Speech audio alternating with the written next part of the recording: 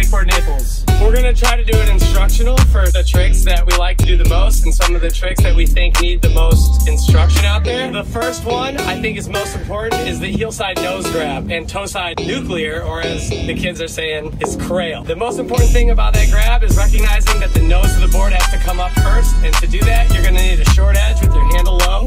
It's just an ollie. This grab really teaches you that every trick starts out as an ollie, and it teaches you to prioritize the grab. Whether it's with your front hand or your back hand, grabbing the nose makes the front of the board come up in the air first. After the nose grab, there's always room for a tail grab in the same jump because it's an ollie.